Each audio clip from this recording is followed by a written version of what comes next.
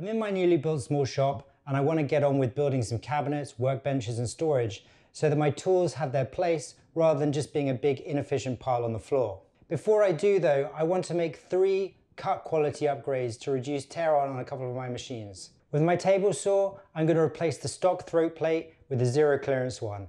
Then on my Capex Mitre saw, I'm going to make another zero clearance insert and pair together with a sacrificial fence that will also be zero clearance. I'm going to try to make all 3 cuts out of this single piece of 2-inch rough sawn maple. After milling, I'm going to resaw to thickness for the first time on the table saw. Then the plan is to use my Shaper Origin CNC to do the cutouts. As always, there are multiple ways to make the same parts in the workshop, which will be led by what machines and tools you have on hand. For me, currently in my shop, the table saw and Shaper seem to be the best option. Let's see if I'm right and if I can pull off the techniques that I'll be trying for the first time.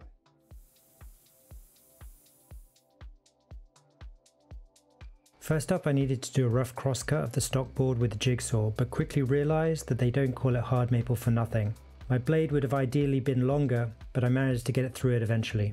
I then took my rough piece through the jointer and then the planer to a point where it was flat and square. Given the height of the piece, I needed to build an auxiliary fence so I could resaw properly supported. This was easy enough using some ply-off cuts which I dimensioned and then joined with glue and brads, using some right angle clamps to keep everything square. To resaw, I fitted my 24 tooth flat top ripping blade and did multiple passes rotating 180 degrees each time, keeping the same face against the auxiliary fence. Initially I was using a double height featherboard on the infeed, but noticed that the board was walking on the outfeed, so split the featherboards. Although not recommended, it worked well enough in this case. The idea here is to leave maybe an 1/8 of an inch connection, which you could then quickly saw through. Using a clamp here would definitely make it less awkward than it was for me.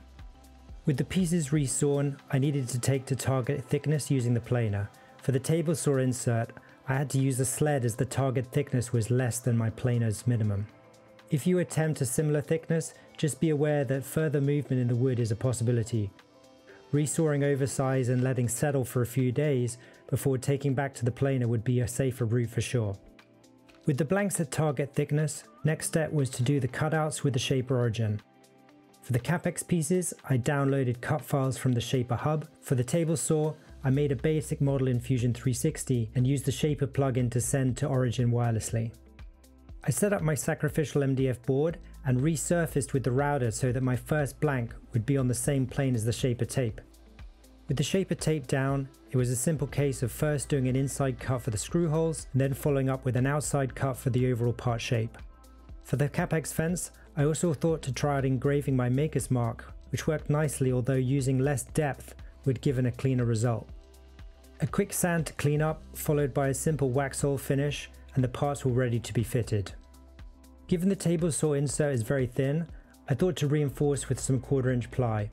With this done, I removed the riving knife and lowered the blade. Then screwed in the insert and with the saw running, raised the blade to cut through. Last step here was to extend the cutout to make space for the riving knife. I did this with a combo of a pull saw and a coping saw, which gave me a fairly decent result. For the Capex insert, it was a simple case of fitting the same bolts as before and then lowering the blade to make a cut.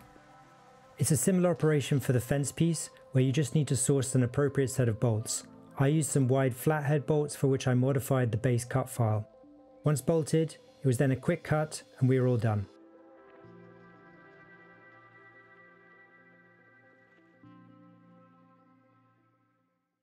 My 3 zero clearance parts are done and fit well on both machines. I think I was able to pull off the techniques needed to get a good result. When I inevitably need to make replacements, I will do things a little differently.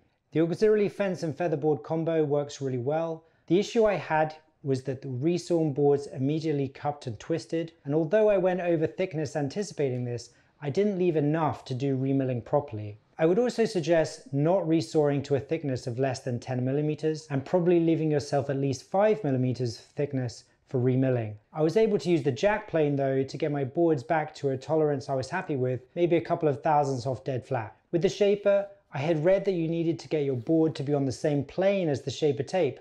However, with my Mitre saw parts, I was between 5 and 8 mm above the tape and had no issues. With the Capex fence, I think the optimum thickness is actually 8mm instead of the 10mm that I used, as this will give you more clearance for the hold down clamp. Although realize that with the fence installed, you can't rotate the hold down clamp into the optimum position. The cut file I used for the fence I got from Shaper Hub, but the measurements were not ideal. For future use, I have now taken the time to create a new cut file for this Capex model number, and I've added it to Shaper Hub for you to use for free, links in the description. One other thing to mention is that with the fence and insert fitted on the Capex, the dust collection is definitely decreased. You also can't use any of the parts for bevel cuts, and only the Capex insert for mitre cuts. All in, I'd probably suggest not having these parts installed if you're doing volume work, and just keep them on hand for fine work. The finish you get on straight cuts is definitely at another level, and in my opinion, it's worth the time and the materials to make these parts.